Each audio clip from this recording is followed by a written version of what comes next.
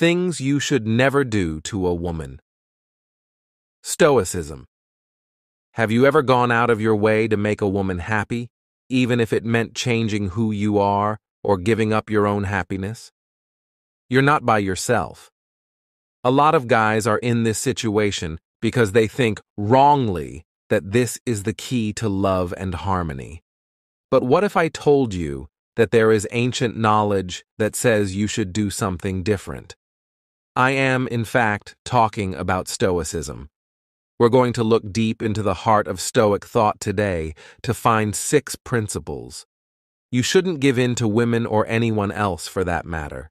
It's not about putting the blame on other people or telling you not to care about the women in your life. The opposite is true. It's about learning how to care for someone in a way that is good for you, their health, and your own happiness. Think about this. Because she gave you hints that she wanted to do something else, you changed your plans. Even though it hurt, you've changed your standards to fit hers. You might not have seen friends in a while because she didn't like them. It sounds like you. This is not how we get to the healthy, balanced relationships we want. They instead make it easy for anger and a loss of self to happen. Fear, on the other hand, can be a leading light. Let's talk about how to handle relationships that are complicated without losing yourself. Are you ready? We should start this trip together. Giving up your rights because you're passionate or want to please someone else. It's surprisingly simple to give up our freedom. You could change your plans.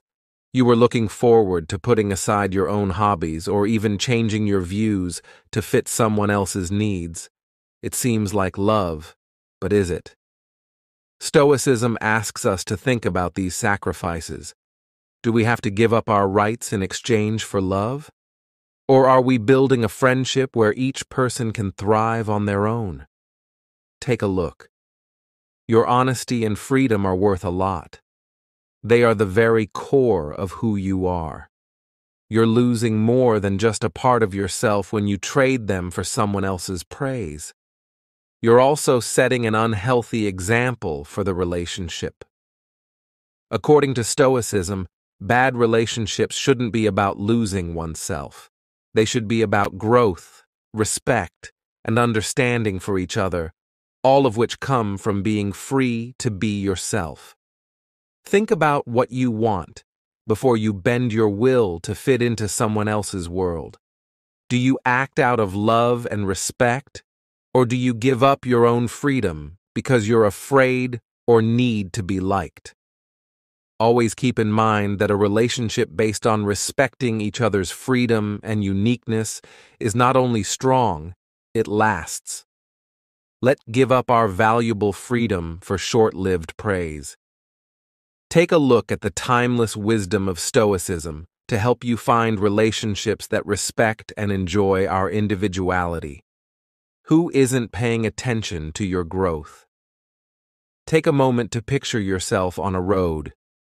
Your road winding through a forest full of the leaves of life's expectations and demands.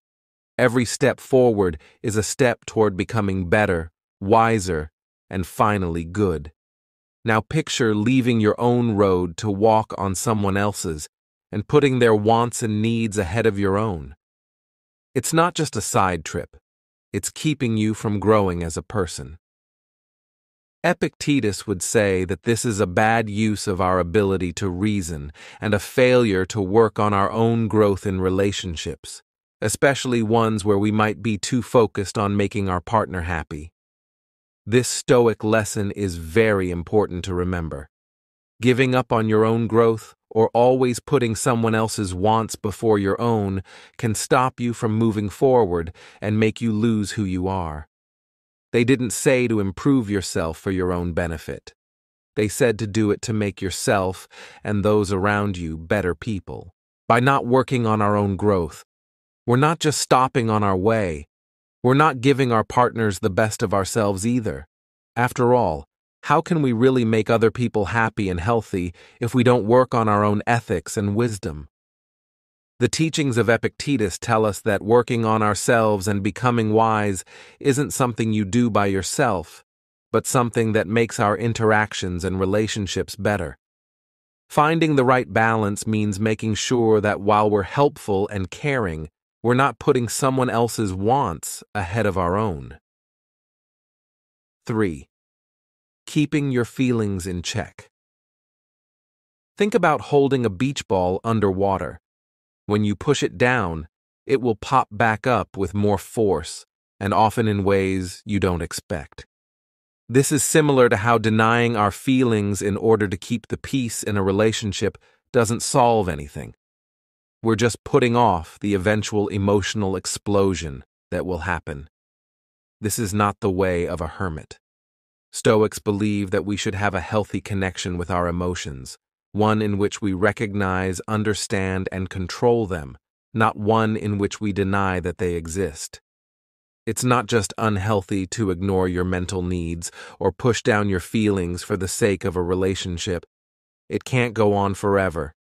You end up losing touch with both your partner and yourself because of the anger and confusion that have built up.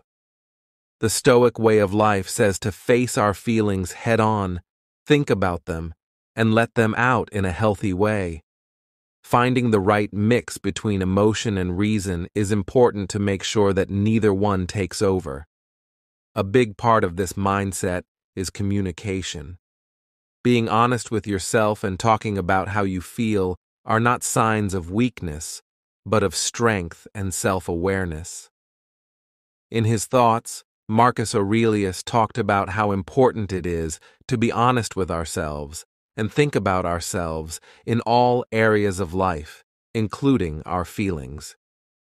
Being too dependent on other people, including relationships, Seneca warned us against losing your freedom and letting that ruin your peace and happiness. This doesn't mean we shouldn't value and care for our relationships with other people. It just means we shouldn't base our whole sense of happiness or self-worth on them. Think about the picture of a tree. It might tilt toward the sun, enjoy the rain's benefits, and even help other living things. But its roots and the food they get from the dirt are what make it grow, stay strong, and even live. Building a relationship that's not just about having fun in the present, but also about enjoying the short journey toward growth and understanding. 6th, ignoring the reason for your passion.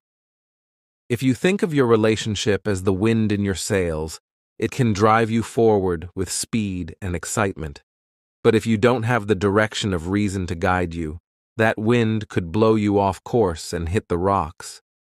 Epictetus and other Stoics taught that we shouldn't be slaves to our urges, but should be masters of them and use knowledge and foresight to guide our lives.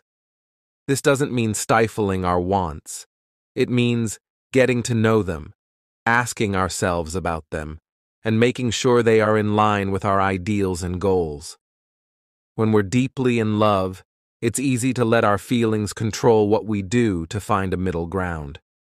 Does that go against what we believe? Or to miss warning signs that we would have seen if we weren't so passionate? The Stoics were very smart about this. They remind us that we should look at our feelings through the lens of reason. This way, we can be sure that our actions in relationships are not just reactions to fleeting feelings, but decisions we make after thinking things through. This Stoic concept isn't just useful for dealing with arguments or making big choices. It's also about the choices we make every day about the people we love. It's choosing to talk freely instead of reacting. Defense is just to be patient instead of angry and to try to understand before jumping to conclusions.